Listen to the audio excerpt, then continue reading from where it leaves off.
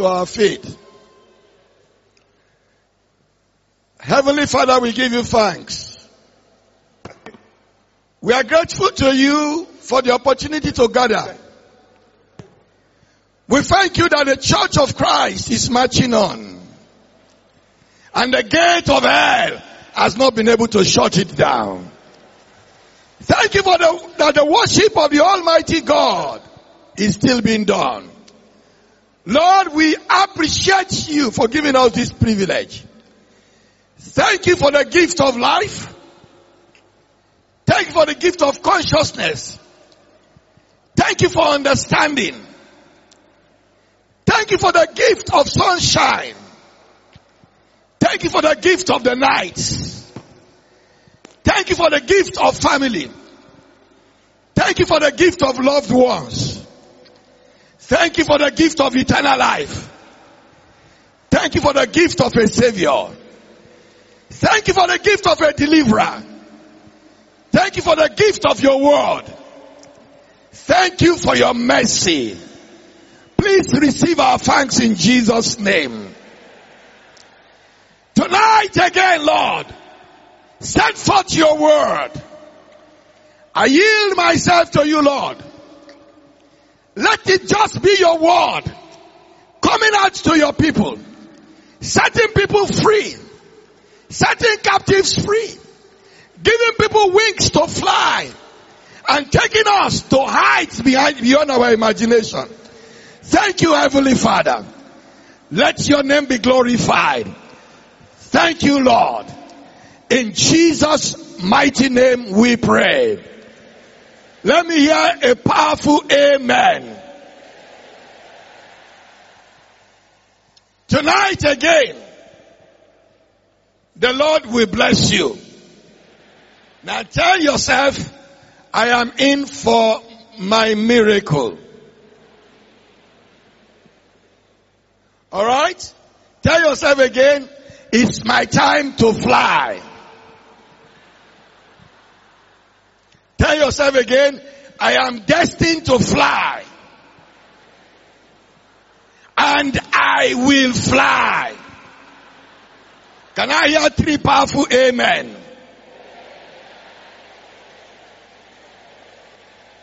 As you have spoken, so shall it be in the name of Jesus. You will indeed begin to fly tonight. From this night you will begin to fly. No matter what power it is that has kept you on ground, that power shall be broken again. And you will fly again.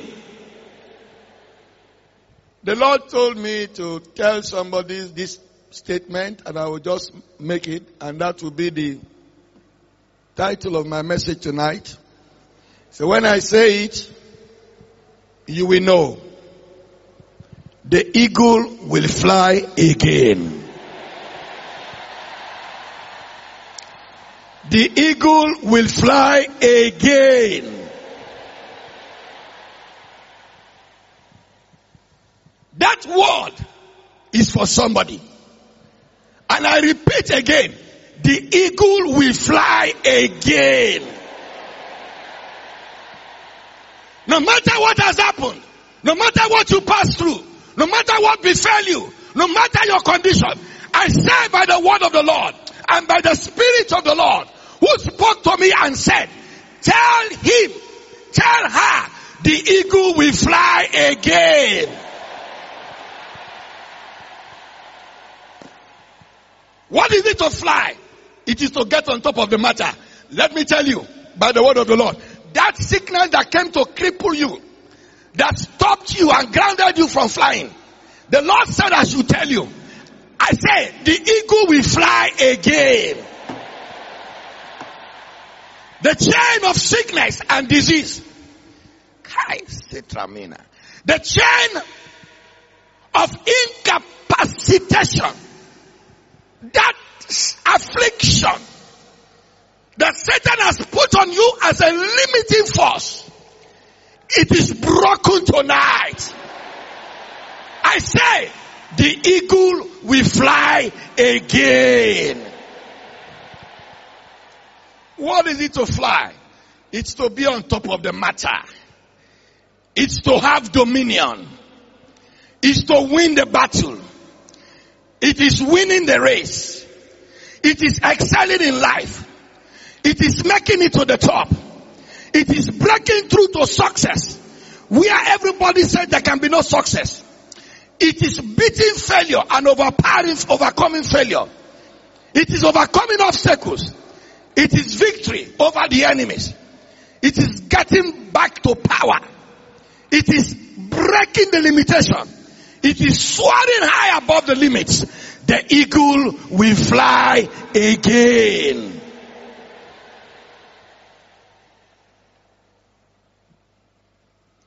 Israel was in distress. Insecurity plagued Israel. Surrounding nations kept on harassing them. And they suddenly felt it was the lack of a king that made them vulnerable. They demanded from Samuel and said, give us a king that will raise an army. And then the army will become our security. And these nations will not be harassing us. Samuel felt bad about it. But God said, give them a king. And God said to Samuel, I will bring the king to you by this time tomorrow. The one that shall lead my people. The one that shall deliver them from their enemies. Especially the Philistines. The one that shall reign over them. The one that shall be the commander over my inheritance. In 1 Samuel chapter 9. From verse 15 to 20. God had prepared a man. He saw the son of Kish. But the man was not in any way naturally qualified to be a general, to be a conqueror. But God said to Samuel, I will bring him to you by this time tomorrow. And when he comes to you, then you will declare my word to him. And then you will anoint him with oil. And once you do that, the man will become capable to lead my people. By the word that is coming tonight, somebody will begin to fly. Tomorrow about this time, 1 Samuel chapter 9, verse 16. Tomorrow about this time, I will send you a man from the land of Benjamin. And you will anoint him to be commander over my people Israel. That he may save my people from the hand of the Philistines. And you shall anoint him commander over my people. So 2 things you will do. You declare my word to him. Number 2, you anoint him. From this altar, the word is coming forth tonight. If you receive the word, then that is the genesis of your flying. And from this altar, there's an oil flowing. If that oil comes to you, then you get ready to fly. So, the man to be anointed had no information. He had no news. He was looking for lost asses. And by the coincidence of suggestion, his servant said, let's go to the seer, that is the prophet. He might be able to show us what has happened to the asses. They got to the prophet. And here, Saul is asking the prophet, we are looking for the seer. He said, yes, speaking to you. Are you not from Benjamin? Come. Don't be worried about the lost asses. They have been found. But I have a greater news for you. You will come and sit with me and then I will let you go. The man became king. What affected Saul? That Saul suddenly changed. 2 things. Samuel told him the word of the Lord, which he accepted. 2, Samuel poured oil on his head, which he submitted to. But Samuel told him, after this oil has touched your head, you will meet a gang of prophets. And the Spirit of God, represented by the oil, come upon you, and you will begin to prophesy. And after that, you will be another man. I want to announce to somebody here tonight, whatever has been your condition before you came here, every negative condition will give way tonight.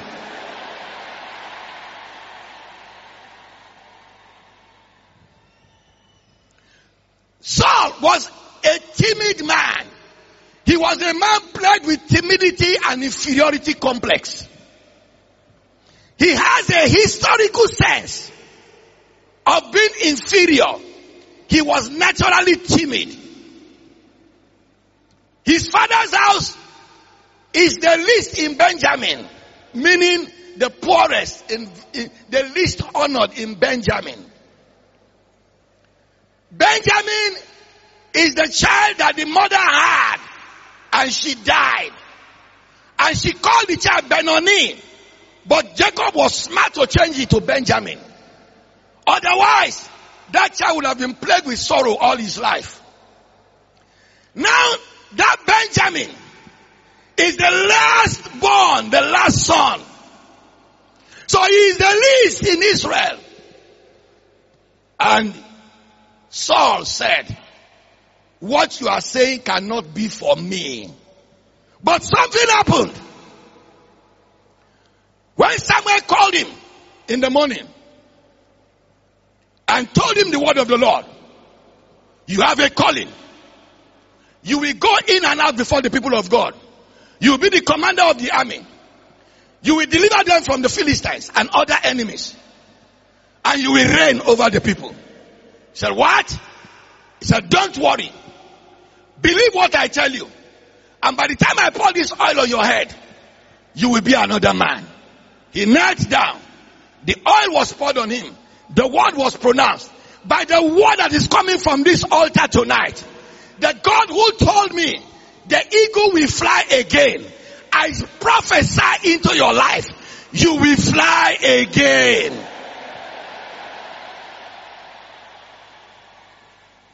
A combination of the word and the spirit powered him to fly and made him another man. Get ready for your change tonight. And get ready to become a high flyer.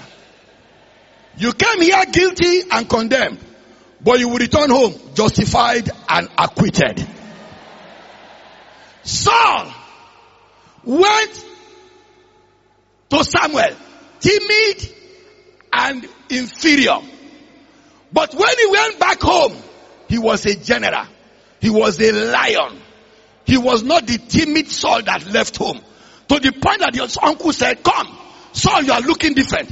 Where did you go to? What happened to you? Because the Saul they saw on his return was not the Saul that left home. I speak into your life.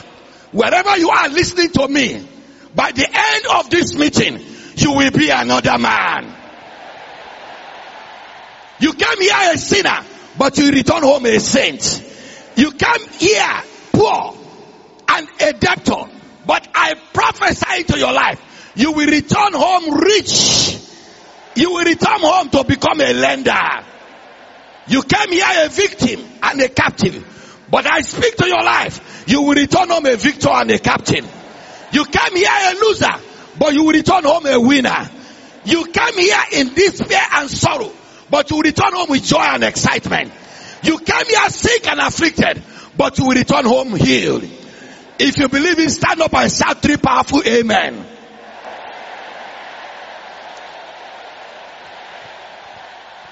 The eagle will fly again.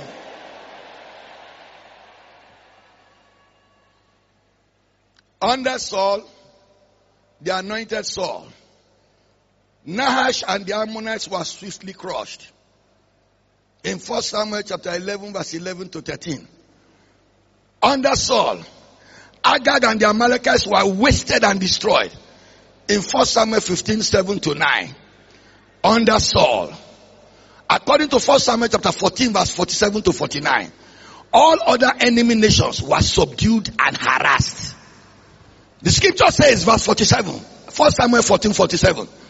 So Saul established his sovereignty over Israel and fought against all his enemies on every side. Against Moab, against Ammon, against Edom, against kings of Zobah, against Philistines. Wherever he turned, he harassed them. And he gathered an army and attacked the Amalekites and delivered Israel from the hands of those who plundered them in the past. Saul was a high flyer. But now, something happened.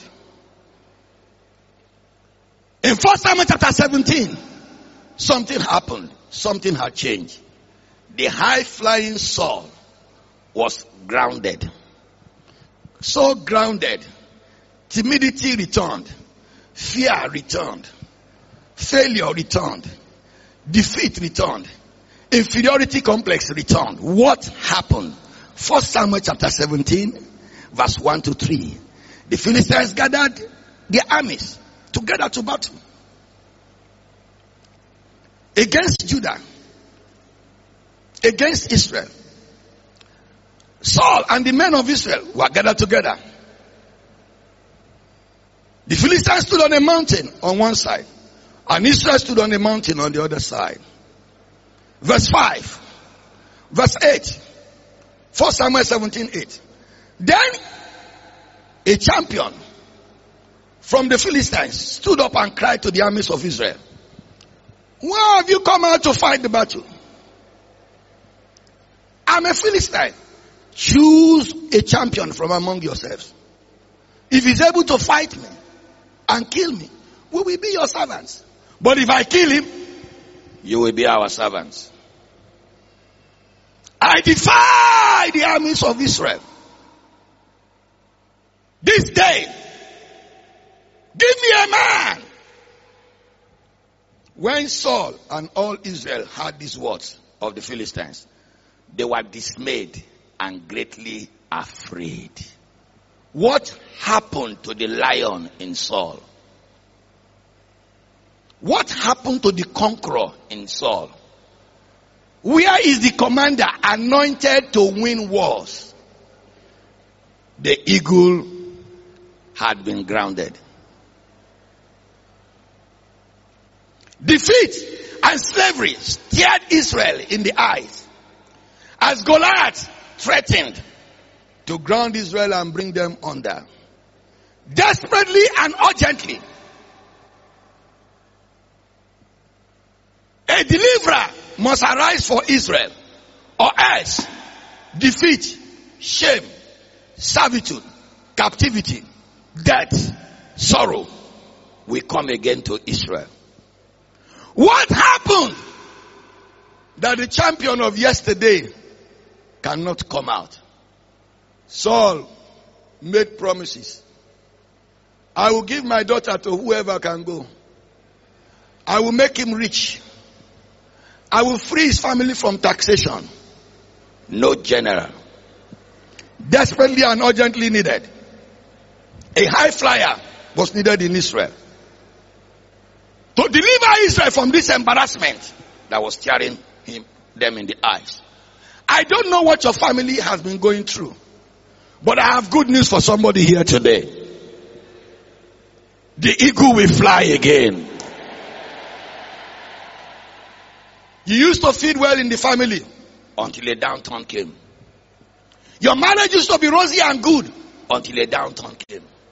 Your business was flying high until a downturn came. Everything was going well until that sickness showed up and paralyzed the breadwinner of the family. But tonight, by the mercies of God, the eagle will fly again. What happened to Saul, the conqueror? I cannot read the details tonight. But Saul trespassed the altar. Saul loved money above the word of God. Saul chose to take money and disobey God. Saul justified his sin and his failure. It got to a point that he was even justifying and excusing what he did to Samuel. Until Samuel in anger will go away. He held Samuel's dress in 1 Samuel chapter 15. And while Samuel was going away, the dress was torn. It was a negative prophetic action. Samuel turned around to go away. Saul seized the edge of his robe and he tore. And Samuel said to him, the Lord has torn the kingdom of Israel from your hand. Tonight, whatever you did that brought a downturn, God will show you mercy. Saul could not find mercy because he never accepted his sin. And God said to Samuel, I have chosen another king. May God not replace you. May God help you to fulfill your destiny. And God said to Samuel, go to the house of Jesse. Go to Judah. Go to Bethlehem. Go there. There is somebody there that I will show you. You do the same thing. You give him my word and you pour the oil on his head. And then he will become another man. And Samuel obeyed the Lord. Because the Lord said, I've given up on Saul. May God not give up on you. I know God sent me to somebody here tonight. Why did God give up on Saul? Saul couldn't just say, I am sorry. He couldn't just say, I have sinned. He couldn't humble himself. David was anointed. And as soon as David was anointed, the Bible said the Spirit of the Lord came upon him. And David became another man. It was one day he woke up as a shepherd. But after the oil touched his head, he went to bed, the commander, the general, the lion of the tribe of Judah. He became another man. Today, as you accept the word of God and allow the Spirit of God to overcome you, to overwhelm you, to come on you, you will become another man.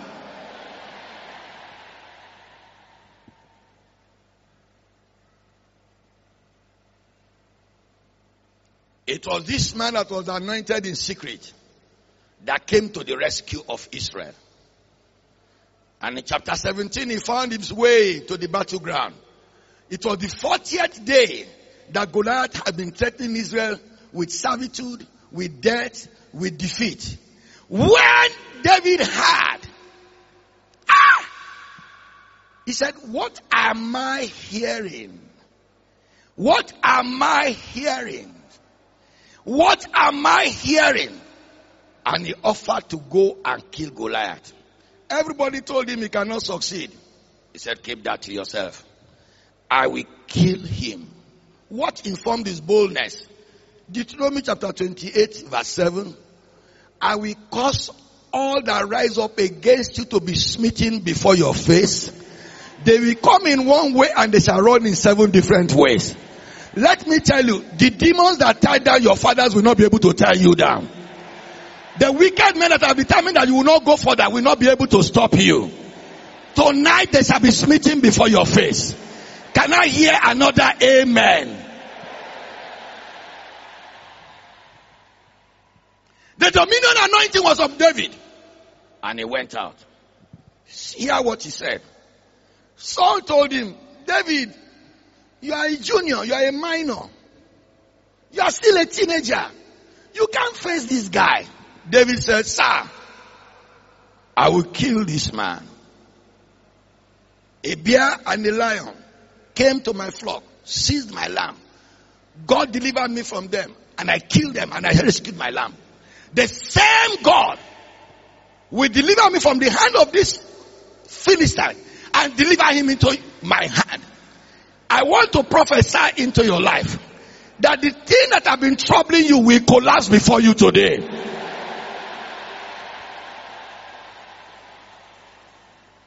David had zero fear, zero worry, zero anxiety, and he had total faith in God. Do you know that because you are here tonight, God will cause you to fly? Because you are hearing me tonight, God will cause you to fly. You know the story. David killed Goliath. David conquered all the surrounding nations. David became king after Saul's death. David became the greatest name in his generation. But something happened. The eagle was shot and the eagle fell. The devil went after David. The same devil that went after Eli and caused his governance to fail. The same devil that caused Eli's sons to be rejected. The same devil that went after Saul and caused him to crash is now coming after David. What did he do to David? He said, let's look for what David loves and what we can use on him. They offered him the lust of the eyes. Mistakenly, his eyes stumbled on a very beautiful woman. And instead of taking his eyes off, in 1 Samuel chapter 11, he refused to take his eyes off. 2 Samuel chapter 11. He refused to take his eyes off. He kept on looking. He kept on looking. He kept on looking until he got into trouble. Then he fell for the woman, sent for the woman, consumed his lust, satisfied his lust, and an unwanted baby came. And David decided, now I've had enough of this. This cannot continue. I need to cover my track. Let me tell you today, the most foolish thing that can happen to a Christian is to sin and to cover his sin. Cursed is anyone that covers his sin. The devil told David, David, you are a king. You must cover this. He arranged the cover. It failed. Then finally Satan said, get rid of the man. And David, in covering his sin, arranged the death of the husband of the woman that he slept with. And the spirit was telling David, thou shalt not commit adultery. He said, Holy Spirit, wait. David, thou shalt not kill. Holy Spirit, leave that one alone. We'll settle later on. There's forgiveness. I'll make sacrifice. There's forgiveness. I'll make sacrifice. There's forgiveness. David, thou shalt not kill. He despised the voice of the Lord. He rejected the word of the Lord. David, he will not hear. Then, he killed the man, took the woman in, and married her.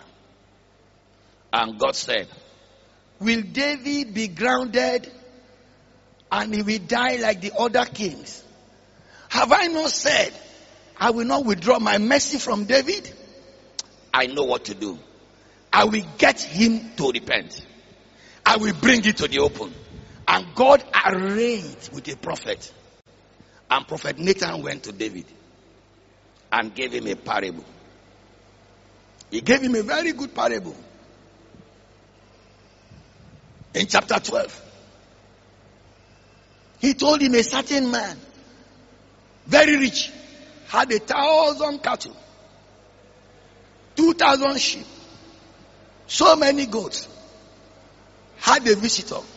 But his neighbor was a very poor man that had only one lamb. So one day the rich man had a visitor.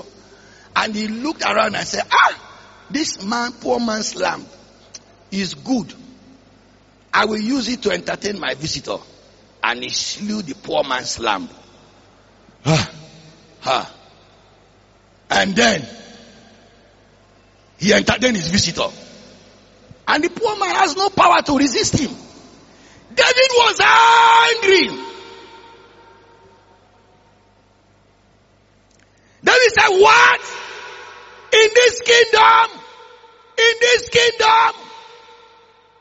that man shall die. Number 2, he will restore to the man 4 lambs. The prophet said,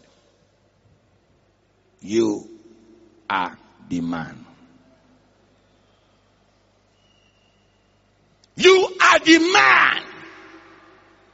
David put his hand on his head. The prophet said to him, you are the man.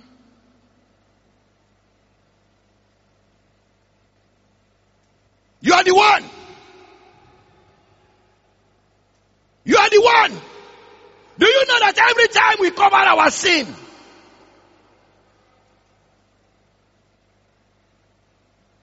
we secure, we disconnect ourselves from mercy.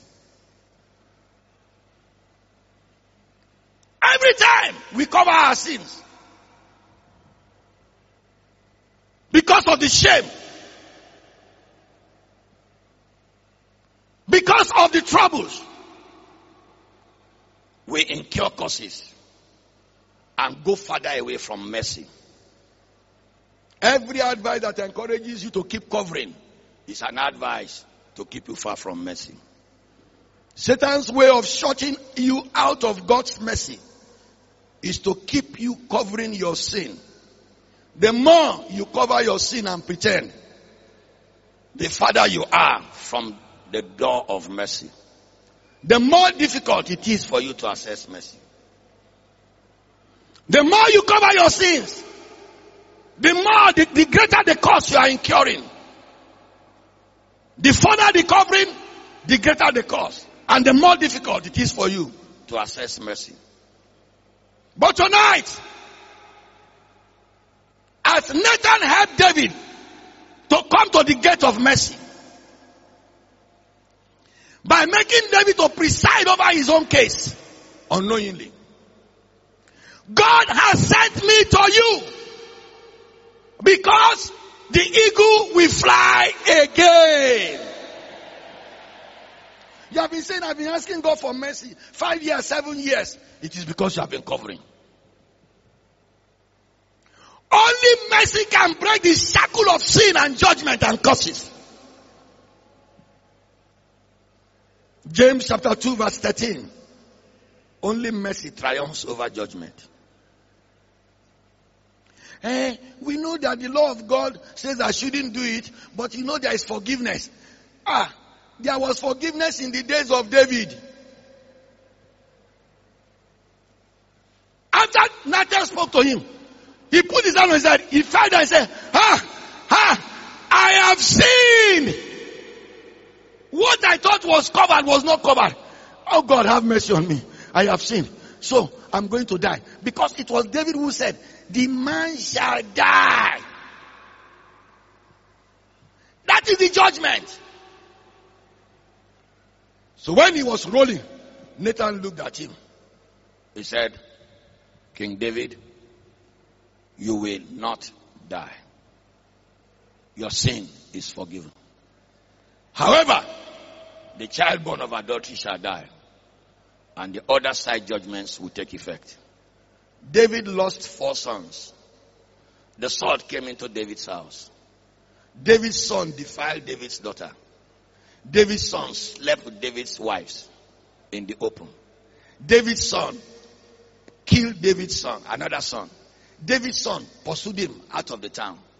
David's son took over the throne. David's son raised an army to go after him. But because the prophet had pronounced forgiveness for him, that son died.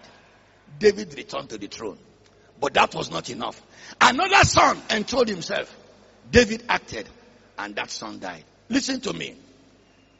Reduce your suffering. Put an end to your being grounded. You are set to fly again. Whatever you did that grounded you, that grounded your business, that grounded your marriage, that grounded your ministry, that grounded your calling, that stopped you from flying, the blood of Jesus will undo it tonight. Even if you have killed somebody like David, Jesus gave us, his apostles, the authority to forgive sins. And he says, anyone's sin we forgive or not, shall be forgiven in heaven. The eagle will fly again. And when God forgave David, even though Satan and hell struggled, David began to fly again. He did not end up like Saul. Saul was anointed to destroy Philistines. But when he rejected the word of God, and the spirit left him, the Philistines, he died in the battle against Philistines. Listen to me. Don't reject the word that has come to you tonight. The word is this: the eagle will fly again. But for the eagle to fly again, the eagle must repent. The eagle must accept that wrong is wrong. Stop following the doctrines of those who say it doesn't matter, you can sin. God forgave David. But look at the crisis. Don't follow the doctrine. From the time some of you stop paying tithe, have you seen the nose diving of your business?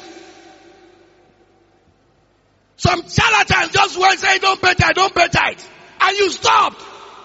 And you are asking, I don't know what went wrong with my business. Repent. God has sent me to you today.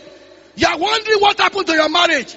When you went after another person's wife, your marriage collapsed. You went after another person's husband, your marriage collapsed. You know what you did, but the way is open tonight. You know you want to be forgiven. You know you are tired of being grounded. You know you want to fly again.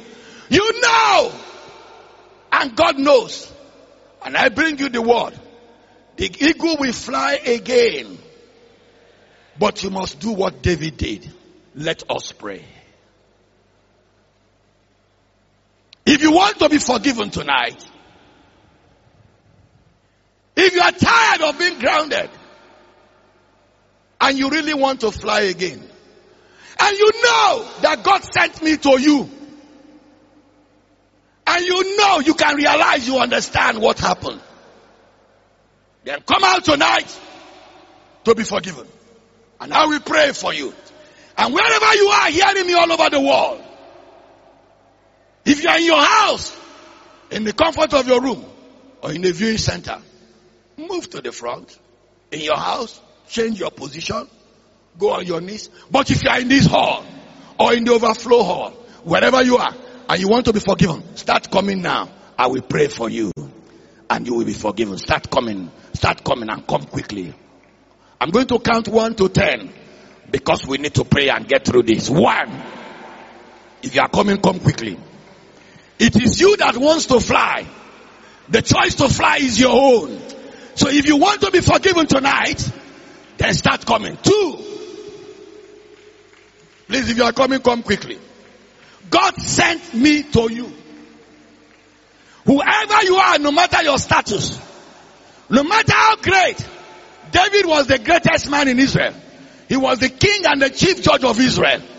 But David humbled himself. 3. If you are coming, come quickly. Please come quickly. Come and surrender your life. Come and give up that sin. Let forgiveness, let the mercy of God flow to you tonight. There is no better time to break the shackles holding you down. 4. Please, if you are able to run, run and come down. If you are not able, keep coming. Keep coming. Keep coming. Keep coming. This is your night. The eagle will fly again.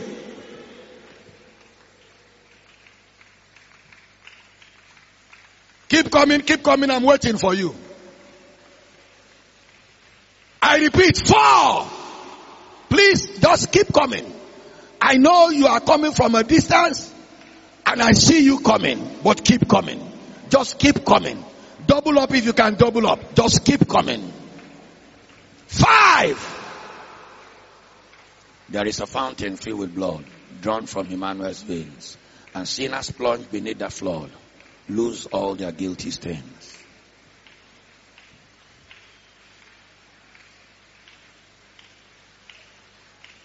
Please keep coming. The Lord is waiting for you, waiting to forgive you.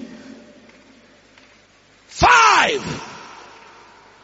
There is a fountain filled with blood, drawn from Emmanuel's vein, and sinners plunged beneath the flood lose all their guilty stains. 6.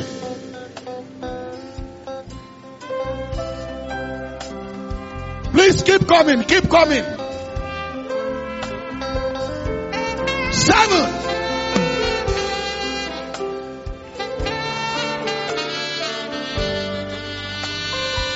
Please try and move faster. Thank you, thank you. I see you coming. I see you coming. I know you are coming from very far.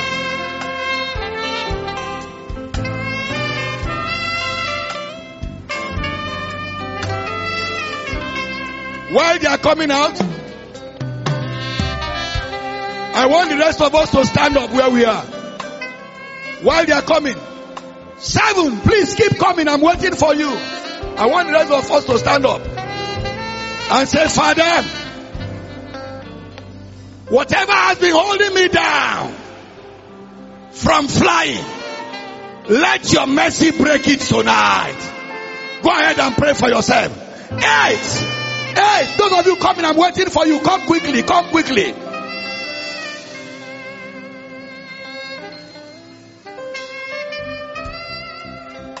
Father, whatever I need to repent of tonight, help me to repent of it. Let your mercy break that yoke.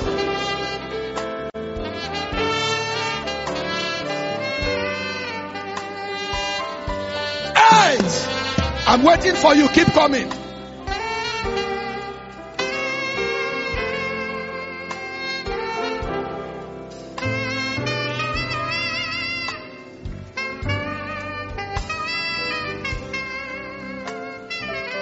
Please, I encourage you. I see those of you still coming. Just keep coming. The Lord is with you. Just keep coming. Thank you. Thank you. You will arrive there. Don't go back. Just keep on coming. Those of you who are praying, pray fervently. Pray fervently. Pray with every fervency.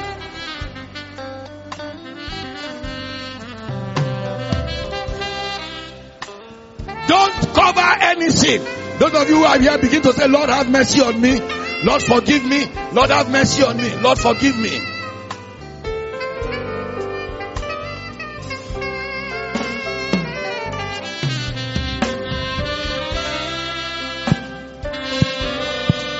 In Jesus' name we pray. Those of you out here, say with me, Father. And those of you on the way, keep coming and say the prayer as you are coming. Father, have mercy on me.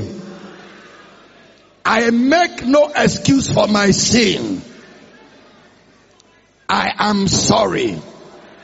I admit that I am guilty. I have done wrong. I have sinned against you. As you showed mercy to David, show me mercy tonight. Oh God, according to your promise, if I confess my sin and I forsake them, I will receive mercy. Tonight, I have confessed to you and I forsake those sins. Let your mercy come upon my life. In the name of Jesus, I confess Jesus Christ as my Lord and my Savior. I believe that Jesus shed his precious blood to take away my sin. Now that I have confessed my sins, I receive forgiveness. I receive mercy. Thank you, Father, for forgiving me tonight. Thank you for your mercy. Write my name in the book of life. And for the rest of my life, I will follow you. Thank you, Father. Help me to fly again in every area of my life. I receive the power to fly. In Jesus' name. Amen. Everybody place your hand on your head as I pray, whether you are in the congregation or you are in front. In the mighty name of Jesus, I invoke the mercy of God upon your life by the precious blood of Jesus that was shed on the cross. Through the suffering of Jesus on the cross and his blood that was shed, I command, let mercy prevail in your life. Let judgment be overthrown tonight. Let mercy triumph over judgment for you. In the mighty name of Jesus. Every chain and shackle the enemy has used to hold you down, sickness, disease, failure, cause, sorrow, I command it to be destroyed in the name of Jesus. All the enemies that have barred your way, saying you cannot fly again, we command them to be smitten before you in the name of Jesus. As all the enemies of David fell before David, let all your enemies begin to fall before you. Let the demons begin to collapse before you. I decree now, according to the word that God gave me, you will fly again. You will begin to fly again. In the name of Jesus, you will fly higher than before. Your life will never remain the same. You have come to this place. You are going back a new man. You are going back another man. Begin to fly from now. In Jesus' mighty name we pray. Let me hear 3 powerful amen.